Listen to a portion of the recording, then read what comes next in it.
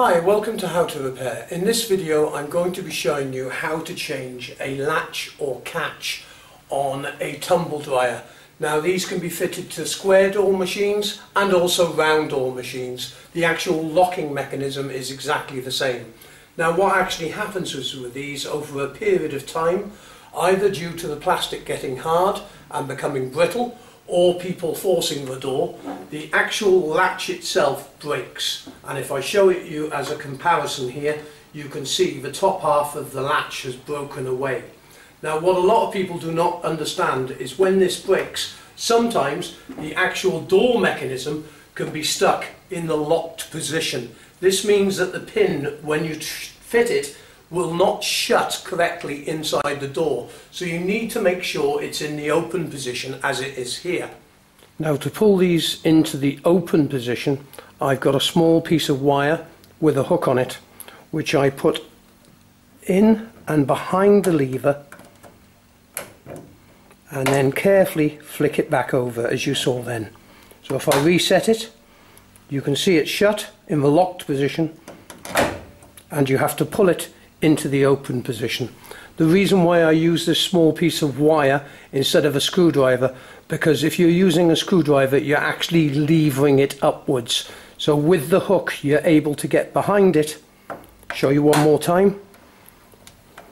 So you're able to go underneath, behind the hook, and then carefully pull it into the open position. Now when the catch goes in, it actually rotates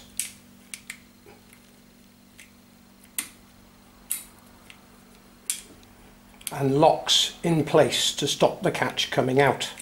Changing the actual latch itself is very easy. Basically all you have to do is undo one screw,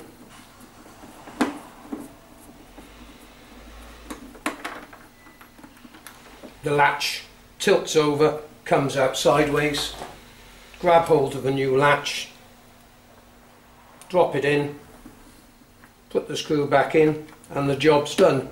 The only reason I'm actually making this video is so people understand, because we have sold a few where customers have bought it and said the door will not shut, and this is because they're not resetting the latch position.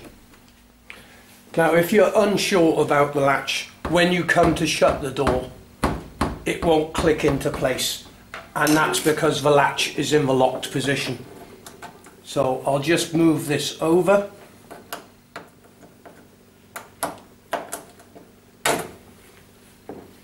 Now when you shut the door it locks straight away.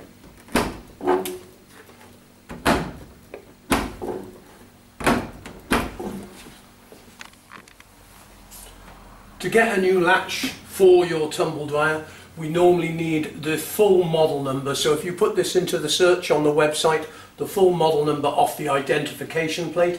This one has worn away here. There's a sticker on the actual back of this machine which gives me the full model number.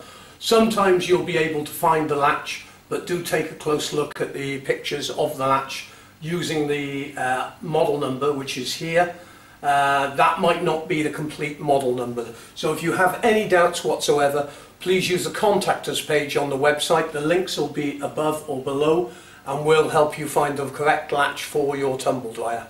Thank you very much indeed for watching this video. I hope you found it helpful. Remember, you can always support the website by clicking on the like button. Thanks very much indeed for watching.